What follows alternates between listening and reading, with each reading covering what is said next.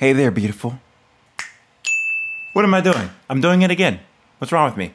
Since a lot of you guys have watched my videos in the past on how to set up the Elgato game capture with OBS and StreamLabs OBS for recording and streaming purposes, some of you guys have hit me up in the DMs.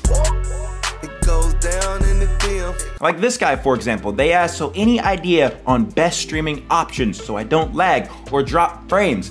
This is a question I've gotten quite a bit in the comments and in my DMs, and I'm like, you know what? Instead of me just answering to you guys one at a time, how about I just make a whole video so that you guys have a source to go to so that you know how to set up your settings right. With that out the way, if you have a Mac computer that is decently spec'd, continue watching this video because I'm gonna show you the best settings for streaming so you don't get the blurry picture and drop frames. Let's go. So in StreamLabs OBS, if you head over to your settings, let's first start off by going to the video tab. You want to make sure that this is in 1920 by 1080 and your output resolution is 1920 by 1080.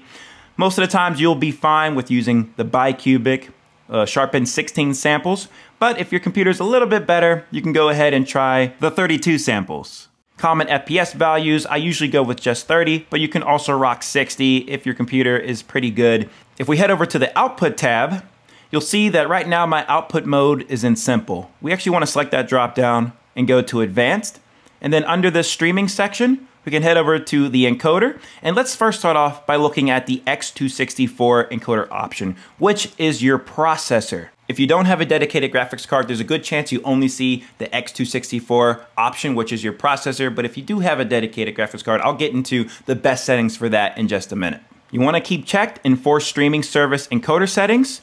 I would not rescale the output. Rate control, you want to keep that at CBR, which stands for constant bit rate. That will keep the bit rate number that you set below that at this rate as much as it can. If you're not too sure what number you should set that bit rate, then you can type in on Google speed test and then just run a speed test. And this will calculate how fast your internet speeds are for download and upload. The important one we want to pay attention to is the upload speed, and it'll come back in megabits per second. So you can see mine is almost 6 megabits per second. Not too bad. I wish it were higher, of course. In StreamLabs OBS, I'd feel comfortable setting my bitrate to about 3,500 kilobits per second, which translates over to 3.5 megabits per second. So you can see that I have a little bit of space between my max capacity of upload speed bandwidth that I can utilize. Under that, I don't check off use custom buffer size. Keyframe interval, a good one to set it to is 2. A lot of streaming platforms prefer that. CPU usage preset, this is a very important step which will depict how good or bad your quality of your picture is going to be. Default, it is at very fast, but if you know if your processor is very good, you can go with faster, fast, and medium options, which will give you a very nice quality picture. If your processor isn't very good, you'll have to go with super fast or ultra fast, which aren't the greatest quality options, but you'll alleviate those drop frames.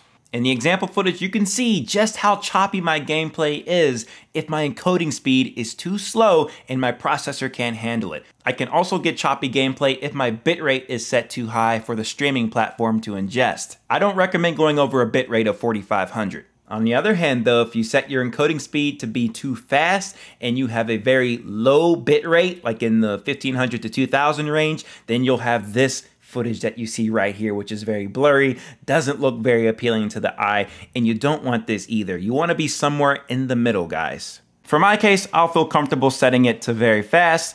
Profile, this is usually good just to set to main.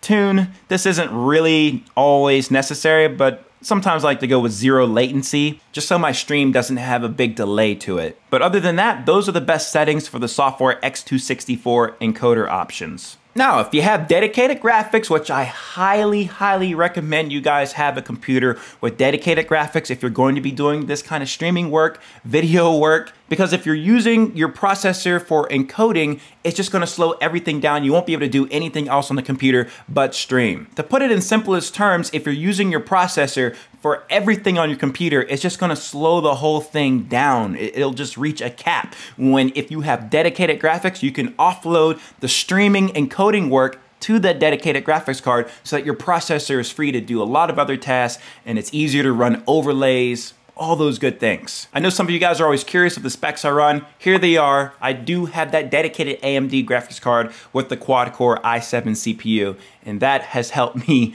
run my streams very efficiently. So let's go over the best settings for the graphics card.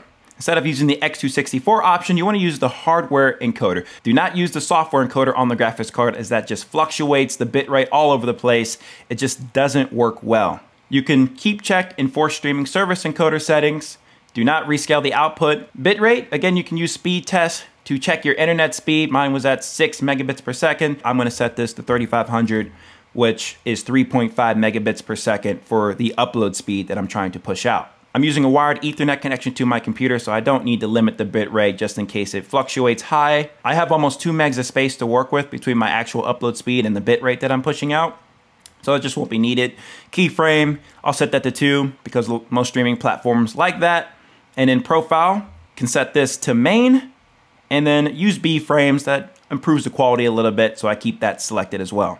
Once you're all done, select done, and you'll be good to stream. But that's gonna be it for this video, guys. I hope you enjoyed it. If you did, if you really did and it helped you out, hit the thumbs up button for your boy. Subscribe to the channel if you're new around here. And I have a Discord, by the way. You can join it, link description below.